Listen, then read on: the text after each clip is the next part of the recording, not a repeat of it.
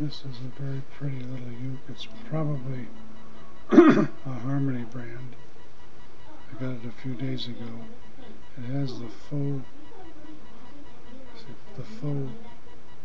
mother of pearl fretboard, and in the last fret space I replaced it with a piece of green abalone. The tuners are original. It cleaned up very nice, and the previous fellow that owned it, I guess he tried to nail the back down with nails. I took the back off and replaced all the that was a smudge. Replaced all of the I got the braces on correctly and refastened the back. It has the correct contour, and there's no seams or anything that are coming apart. It's a pretty nice little uke.